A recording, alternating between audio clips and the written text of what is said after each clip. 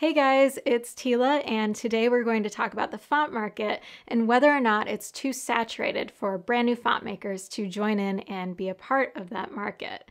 Some of you might know I have a course called Learn Font Making where I teach how to convert your hand lettering into professional sellable fonts. And one question that I'm often asked is it even worth it to get started, to put in that time to learn how to make a font, to create your font, to get it up and selling if the market's too saturated? So this week I want to break all of that down, give you my perspective and my opinion, as well as my experience with this market, with selling in this market, and whether or not it's worth it for new font makers to jump in and create and sell their own fonts. So let's get into it.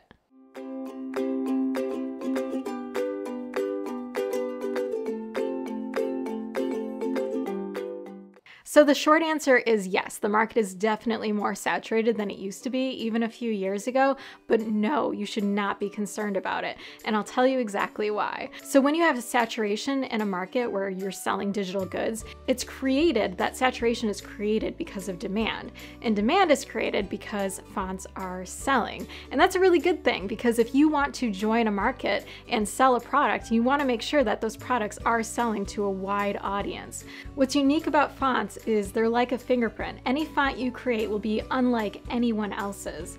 No one will make an A exactly the way you do. And even if they did, they're not going to make the same B or C or D, your entire alphabet. They're not going to be able to make it the exact same way that your hand would make those letters. So buyers purchase fonts for different purposes. Is this a fancy font for jewelry or a fashion biz? Is this a childish font for a children's book? Is this a bouncy or fun font for greeting cards? Different styles of fonts evoke different feelings, and they can be used on different applications for different purposes. Even if the market feels saturated, remember that font buyers are looking for a font to fit their needs, whatever that is, and no one font fits every one of those needs. So what can you do? First, if your goal is to sell fonts, it's important to look at which fonts are selling well. I call this part of the equation your selling research. Most marketplaces order their fonts in best-selling to least-selling. And it makes sense. When you arrive at their site, they want to show you the most popular fonts first because they're already proven sellers and it gives them the best chance of capturing a sale from you. Take note of the different font attributes associated with those high-selling fonts. What feelings do you get when you see them? Are they mostly script fonts or fancy fonts, modern fonts? What kind of buyer would buy them and what purpose would they fulfill? Once you have your selling research complete, you want to merge those notes with your own style of lettering. The point is not to copy anything that already exists, so don't mistake it for that. It's definitely not that. The point is to implement these characteristics that buyers are looking for, that they've already proven that they're willing to pay for. So once you have all these notes merged with your own style and you begin creating your font, don't cut corners. I always tell students in my course to be the font designer you would want to buy from. It's really tempting to rush through because you just want to get it up and selling and making that passive income. But those extra details really go a long way with building up your reputation as a quality font seller. And especially if this is something you're serious about doing, that's going to be invaluable later on. Finally, the last step, and arguably the most important step of the entire process: don't rush through your mockups. Your mockups are what will sell your font. They're your biggest selling tool because you're showing what your font can be used for, how it can be used, and what's included in the font.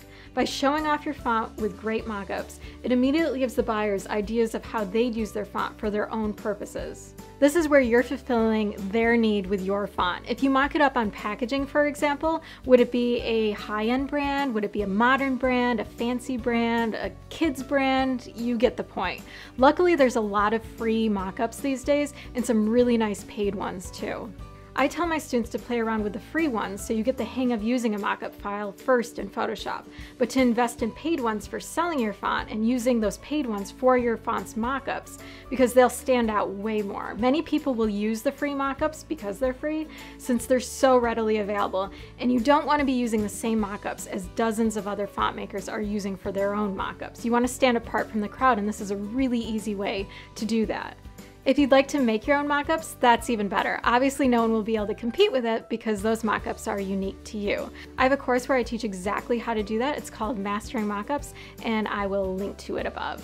So, moral of this video is don't let the current saturation of the market scare you from ever beginning or attempting to create and sell your own fonts as a new font maker. Whatever you make will be different than anybody else's out there, and who's to say that that's not exactly what buyers are looking for. When you're beginning, get a leg up on everybody by getting that selling research done before you even sit down to create your font.